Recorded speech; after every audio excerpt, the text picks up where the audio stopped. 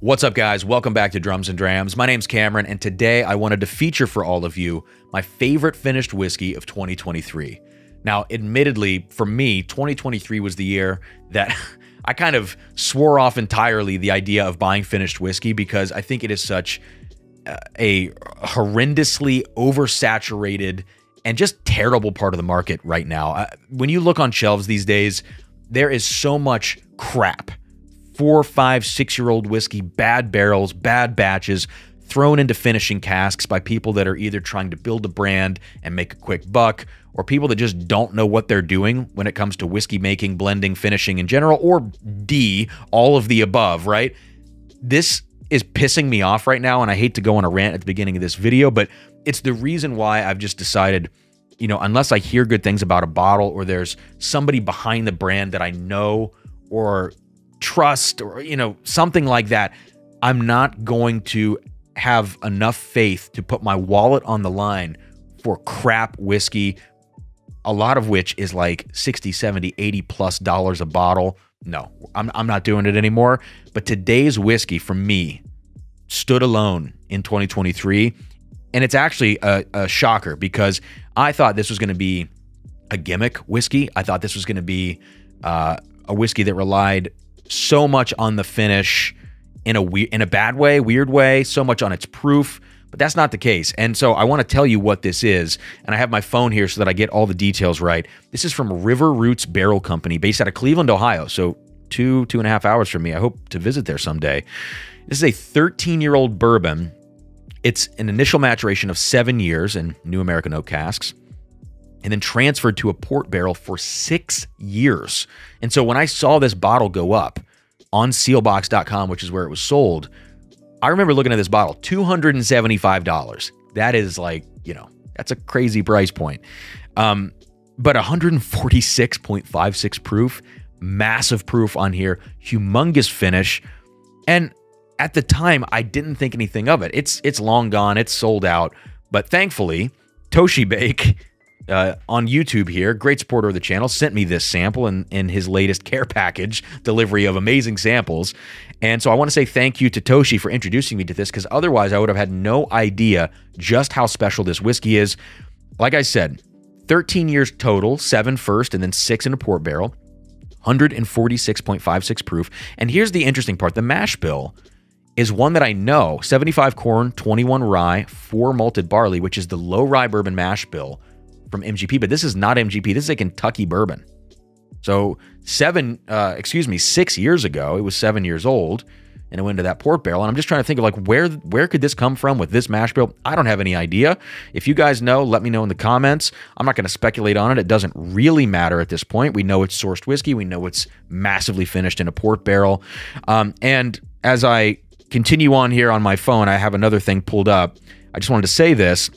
River Roots actually reached out to me after seeing me talk about this whiskey on a live stream, and they mentioned that they have some more barrels of this coming.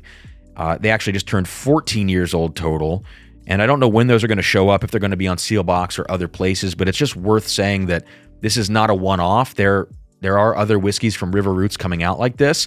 And the last thing I'm going to say before I nose and taste this whiskey is that on secondary, I actually saw a picture of a bottle from Toppling Goliath, which many of you are going to know as being a beer company, but it seems that Toppling Goliath has some similar products hitting the market right now, which is sourced Kentucky bourbon that spent 60 months in a port barrel at 125 proof. So maybe it's the same source as this stuff, maybe not. I'm not sure.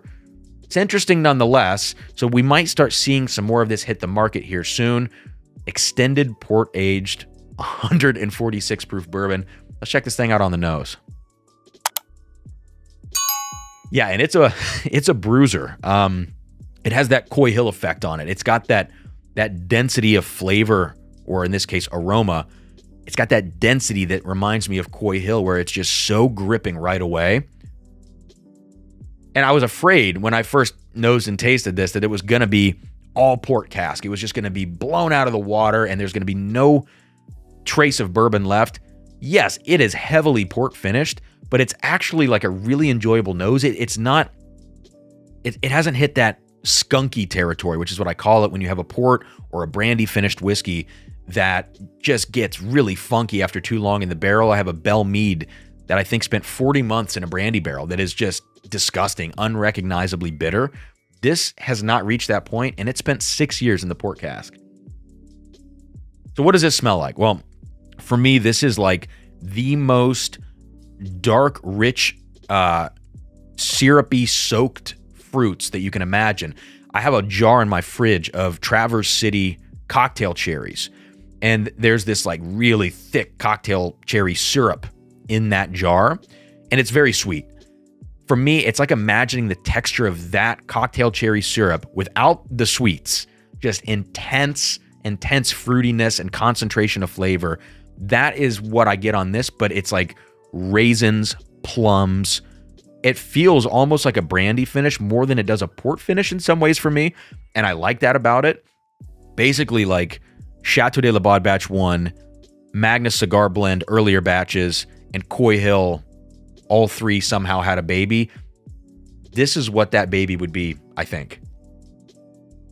Yeah, interestingly enough, it actually has like an MGP element to it because I think of that kind of perfumey, really dark fruit notes that are in there. It reminds me again of that Chateau de la Baude Batch 1 in some ways, but it is a Kentucky bourbon, and there is a little nutty note in here that reminds you that it's Kentucky. Any other notes, I could believe this is an Indiana bourbon, even if it's not.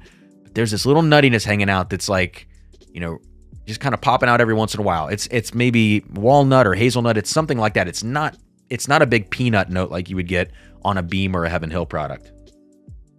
Overall, just a nice nose. It is crawling up your nose. You got to be careful when you nose this thing. But if anybody out there has this bottle or gets a future bottle of something similar, I think you're going to enjoy it. I mean, all the barrels are going to be different, obviously, but this feels like, to me, it's just a special whiskey, and that's why it's my favorite finished whiskey of the year. Let's get this thing on the palate now. Cheers.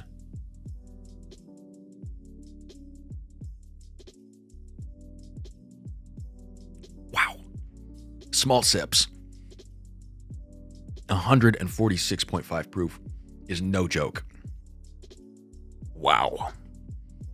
That is so gripping. It takes the moisture out of your palate, but not in a way that's like offensive or bad. It's just because there's so much alcohol going on in here, it has no choice but to just attack your mouth. That's the best way to put it. Wow. Big kind of like fudge notes in here as well. So all of this just disgustingly dark fruit, insanely dark. Like that example of the Traverse City cherry syrup without the sugar, you know, that example is the best way I can describe this. It's so thick on the palate, but there's also this fudge brownie thing going on, which is like that Coy Hill effect. Just an amazing whiskey. And I don't think it's overfinished. I think the finish got to a point where, yes, it took over, but it didn't ruin the whiskey. And that's interesting.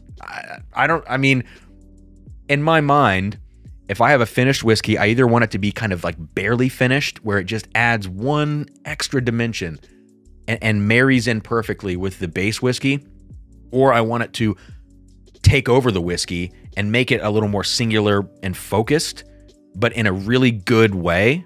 That's what this is. It's focused. It knows what it is. It's not particularly complex, I would say, but you don't mind it because it's so intense on the palate.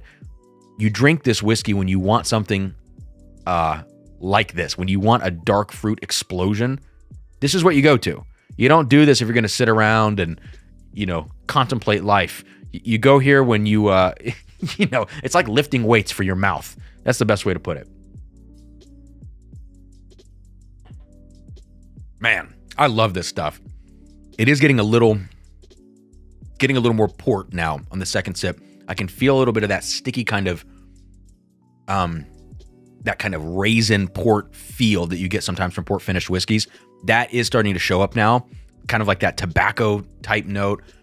Just amazing. And I'll tell you what, the oak is well integrated here. It's not too, you know, oak tannin forward or whatever.